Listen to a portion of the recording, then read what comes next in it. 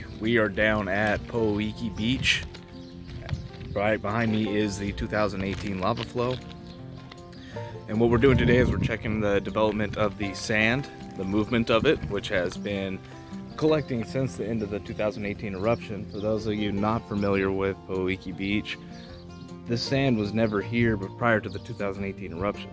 All this washed in afterwards. You can see this giant beach here, right? And what it did is it ended up blocking access to the area's only boat ramp right over there.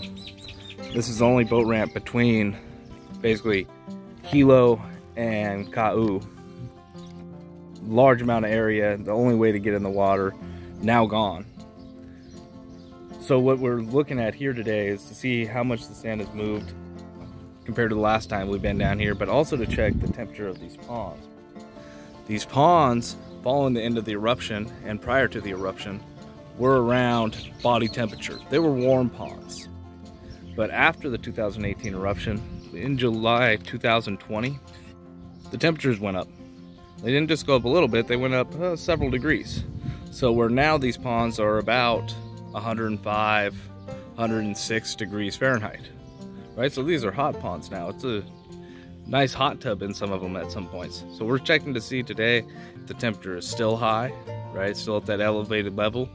In the explanation that we put out previously, what we were explaining was that what we think is actually happening is that the heat buildup is the heat trickling through finally from the 2018 eruption.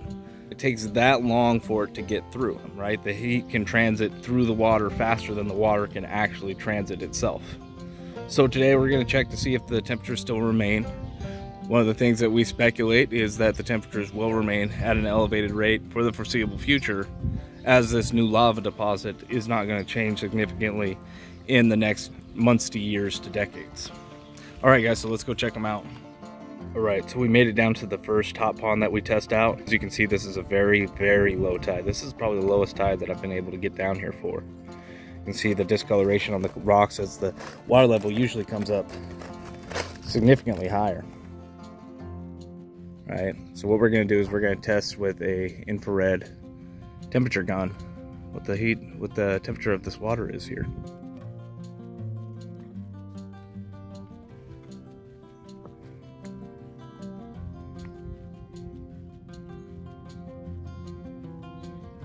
Oh, we found the hot spot. You see that? A little difference.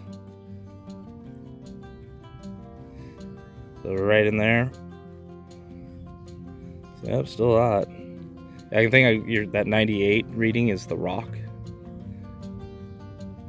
Right, because all throughout here, you can see that rock, 105, 106, right? So still at that elevated rate. If you look closely into the water, you can see the ripples, and there's the ripples that you see there are being caused by the upwelling of water beneath that area.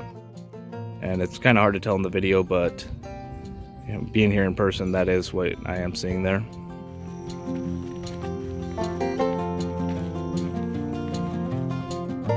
Right, this is the back of Second Bay.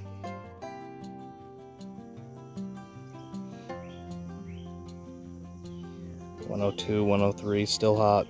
This is about what this thing has been measuring at. This one's been a little weird, a little variable, depending on the tide. But today, it is hot. And it's a very low tide. Normally this thing would be filled up.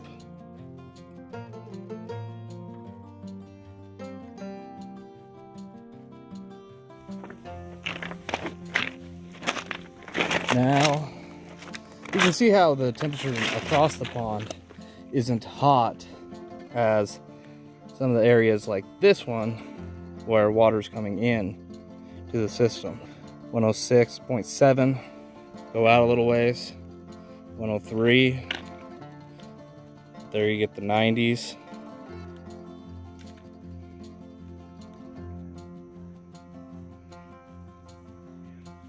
All right, now this hot pond here predates the 2018 eruption. This area is a well-known hot pond for many of the people that live around here. But prior to the 2018 eruption, it was around body temperature, right around there, hot days, cold days, depending on the tides, but since the eruption, since July 2020, we've gone up a little bit. Now we gotta look for the hot spot again, because it changes with the tides.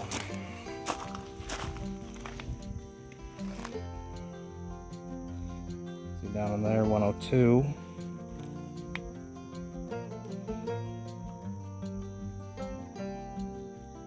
102, 103. Now this one's been measured as hot as 106 degrees Fahrenheit, but it is variable. And it is an extremely low tide currently.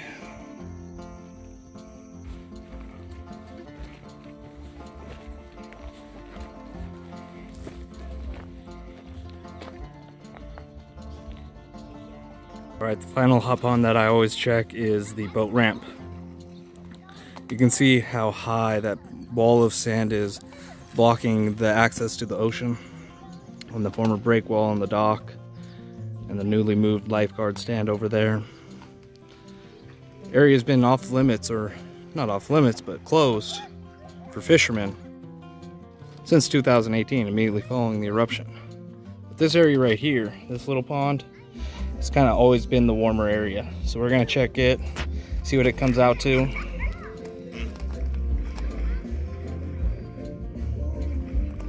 Ooh, full today, huh?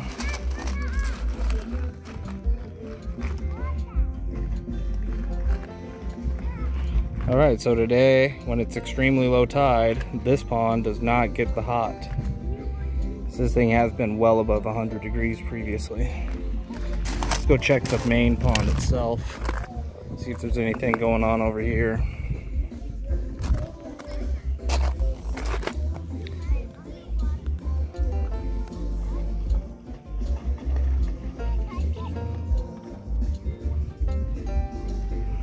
Yep, I mean, this one has been the cooler one. You can see it's a much bigger body of water. The other one's much deeper. And also, it seems like the variation in the tide has made a difference in where the water is coming out and where the heat is, which I currently do not know. Looking down here, don't really see any upwellings of water either.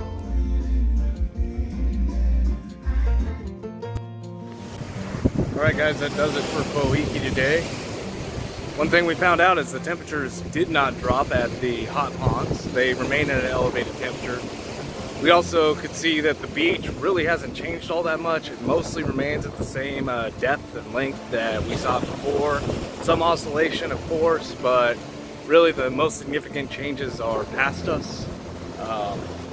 And now it's more slow changes over time.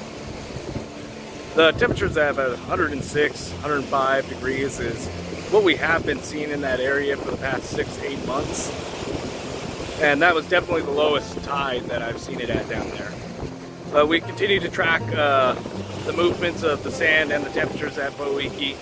The interesting thing again is that we didn't see the temperature change following the eruption or during the eruption. It took 1.5 to 2 years after the eruption ended before those temperature changes happened, and since then they've remained elevated. And there's really no reason to suspect that those are going to change again anytime soon.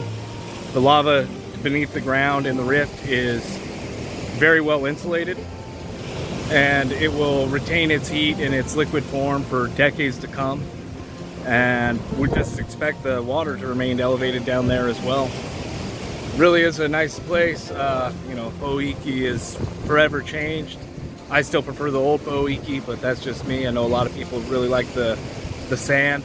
They think the sand is, you know, an improvement on the old Pohoiki, but the real thing is the fishermen no longer can access the area. That hurts the entire community.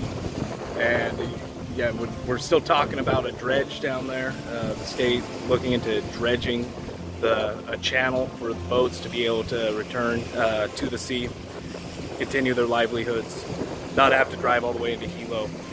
And we look forward to that. Well, thank you guys for joining us.